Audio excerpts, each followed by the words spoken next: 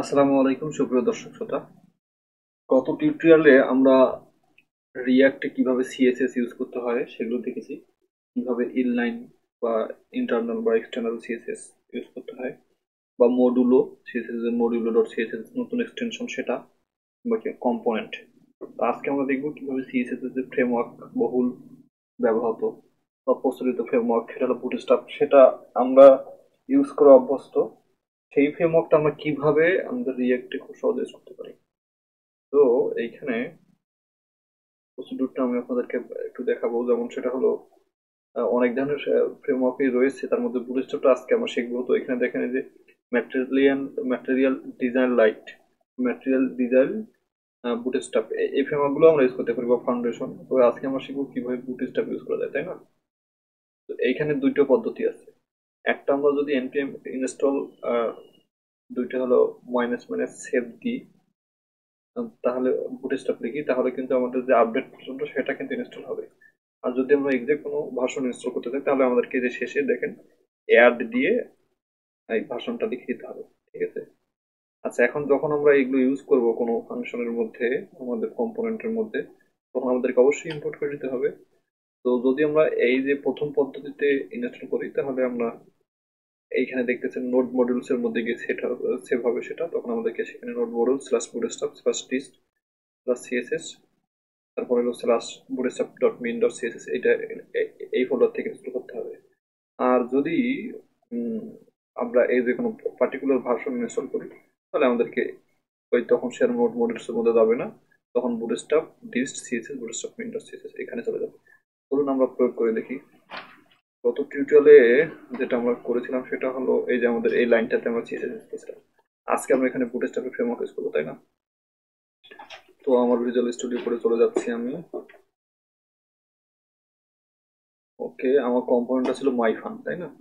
এখানকার এই ইনলাইন, আমি এখানে কি করছিলাম, ইন্টারনাল সিএসএস ইউজ করছিলাম, সেটা আমি ডিলিট করে দিব। ওকে, আমি সেভ যদি করি, তাহলে দেখবেন যে আমার এখানে কোনো সিএসএস নাই এবার। ওকে, তো আমি প্রথমে বুটস্ট্র্যাপ ইউজ করে নিই। এই জন্য আমাকে এইখানে কমান্ড চালাতে হবে। আমি নতুন একটা টার্ম বা এখানে পাওয়ার সেটা একটা আছেই হয়তো। ওকে, আমি এখানে চলে যাচ্ছি হলো আমার অ্যাপের মধ্যে।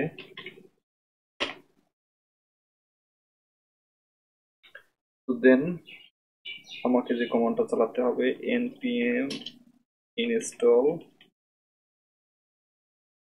তারপর আমরা দুটো মাইনাস সেভ বুটস্ট্র্যাপ, তাই না? ওকে, এইটা হলো আমার কমান্ড। আমি একটু চেক করে নেই কমান্ডটা। npm install save bootstrap. ওকে, এখন আমাদের এটা ডাউনলোড হবে, ডাউনলোড শুরু হওয়ার কথা। ঠিক আছে, রিয়েক্টের এটা একটা ইয়ে যে যে কোনো কম্পোনেন্টের মধ্যে আমরা যা ইউজ করতে চাই, রাউটার স্টেট সবকিছু ইম্পোর্ট করে নিতে হয়। ঠিক আছে, কারণ শুরু হয়ে গেছে, আমি ভিডিওটা একটু পজ করি তো ততক্ষণ ডাউনলোডটা হয়ে যাক, তাই না?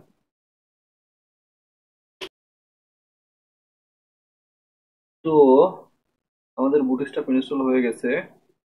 এই যে এখানে দেখতে পাচ্ছেন 59 package are looking for funding, install হয়ে গেছে বুটস্ট্র্যাপ। ওকে, এখন আমরা আমাদের এইখানে এই যে মাই ফাংশনের মধ্যে বুটস্ট্র্যাপকে কি করবো, ইউজ করবো। এই জন্য আমাদেরকে কি করতে হবে, বুটস্ট্র্যাপ আমাদেরকে ইম্পোর্ট করে নিতে হবে। ঠিক আছে, তাহলে ইম্পোর্ট করব কিভাবে, বুটস্ট্র্যাপ এখানে ইম্পোর্ট করবো কিভাবে, এই দেখেন।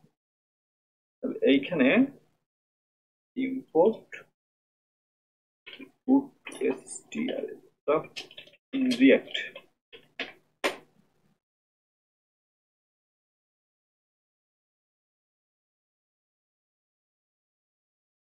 এখানে যে কোনো বাটন আমরা ইম্পোর্ট করে নিতে পারি। আমি বাটনটাকে প্রথমে এখান থেকে ইম্পোর্ট করে নিচ্ছি। ঠিক আছে,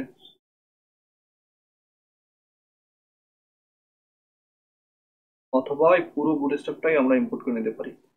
অথবা দেখেন এই যে আমাদের যে এরকম সিস্টেম দিয়েছে যে ইম্পোর্ট পুরো, এই যে একেবারেই পুরো মানে সবকিছু একসাথে ইম্পোর্ট যে আমাদের যে নোড মডিউলস এর মধ্যে গেলে আমরা পাবো বুটস্ট্র্যাপ। দেখি তো আমি নোড মডিউলস এর মধ্যে আমার বুটস্ট্র্যাপ ইনস্টল আছে কিনা সেটা আগে চেক করে দেখি, তাই না?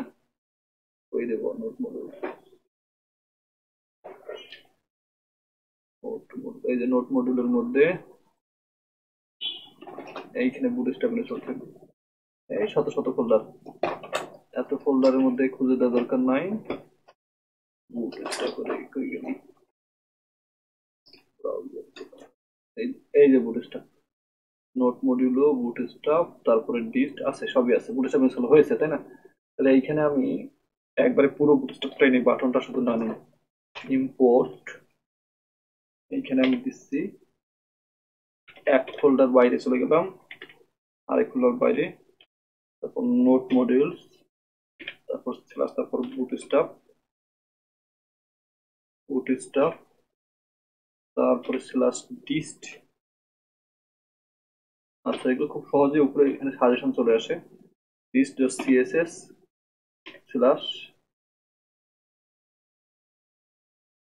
বুটস্ট্র্যাপে দিয়ে আমি যে কোনো একটা ইয়ে করতে পারি, যে কোনো একটা পার্টিকুলার ইনস্টল করতে পারি, অথবা পুরোটা bootstrap dot mean dot css. okay, I think we've done this. ওকে, এখন আমি এইখানকার যে অবজেক্টটা বাতিল করিয়ে দিব। ওকে, এইখানে আমি এখন একটা ক্লাস ইউজ করবো বুটস্ট্র্যাপের। কিন্তু মজার ব্যাপার হলো, এইখানে বুটস্ট্র্যাপের ক্লাস ইউজ করতে হলে আমি আগেই বলেছি আমাদেরকে এরকম ক্লাস বড় হাতের নেম ক্যামেলকে ইউজ করতে হবে, ঠিক আছে? কারণ রিয়াক্টে ক্যামেল কেস ছাড়া কোনো ক্লাস ছাড়া চিনি না। তাহলে এখানে আমি বাটন বাটন প্রাইমারি প্রাইমারি আমি যদি সেভ দেই, এখন আমাদের এইখানে কি অবস্থা? আমি এটাকে আবার রান করে নিই, ঠিক আছে? এই যে নোট কম্পাইলিং, ওকে কম্পাইল করুক, সময় নিচ্ছে, তাই না? কম্পাইল হয়ে গেছে, এই যে বাটন সুন্দর করে চলে আসছে, ঠিক আছে?